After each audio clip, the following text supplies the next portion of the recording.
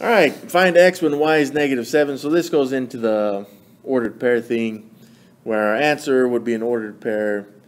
Just our y value is going to be -7 like this. Let's go ahead and replace our y with -7. So we still got 5x minus 8, but again, y we're going to replace with -7. And this should equal 16. 8 times -7 is -56. So we got 5x minus -56 equals 16. And since we're subtracting a negative, we'll just make that a big plus sign right here. Now we'll subtract 56 from both sides, so we have the x's on their own side of the equal sign.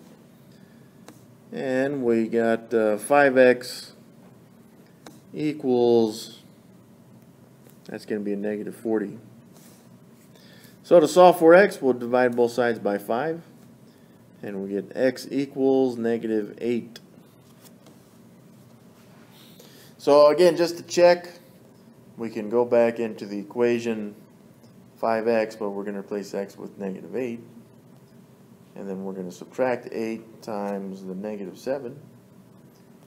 And just see if this equals 16. So that would give us 5 times -8 is -40, minus 8 times -7, again -56, should equal 16. And since that creates a plus in between, that one checks off. And we know the answer is correct. Really in this one it's just the -8, because it didn't ask for the ordered pair.